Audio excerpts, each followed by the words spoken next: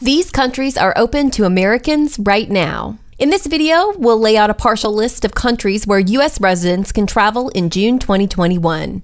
You can check out the full list of countries by hitting the link in our description. Right now, the list doesn't include many countries from the European Union, but by midsummer, those countries will likely be accepting travelers from the U.S. as well. Also note, though travel to EU countries like the Netherlands isn't an option right now, their territories in the Caribbean are allowing travelers from the U.S. Here are some places that U.S. residents can go now: the Bahamas, Brazil, Costa Rica, Croatia, Egypt, Greece, Kenya, Mexico, Nepal, North Macedonia, United Kingdom, British Virgin Islands, and Aruba. The CDC recommends that no one travel internationally until they're vaccinated and requires all passengers over the age of 2 present either a negative COVID test taken within 3 calendar days of the departure or proof of recovery from the virus within the last 90 days before re-entering the United States.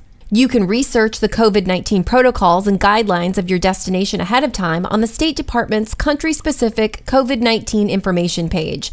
It's linked in our description. And to check out the COVID protocols for the countries listed in this video, hit the link on your screen.